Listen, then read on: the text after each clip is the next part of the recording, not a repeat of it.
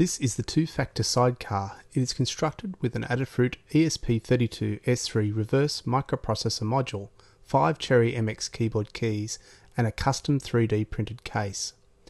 The two-factor sidecar will hold 5 Google Auth type RFC 6238 time-based two-factor tokens, one for each of the keys. On pressing the corresponding key, one of the 5 two-factor tokens can be automatically typed on the computer as if it was typed on a keyboard. The sidecar then presses enter at the end of each token. The sidecar has been designed to complement a regular keyboard. Here you see it affixed to the top of a mechanical keyboard with a piece of double-sided adhesive tape. Once constructed, the sidecar can be easily tested and configured. Here we see it in self-test and config mode.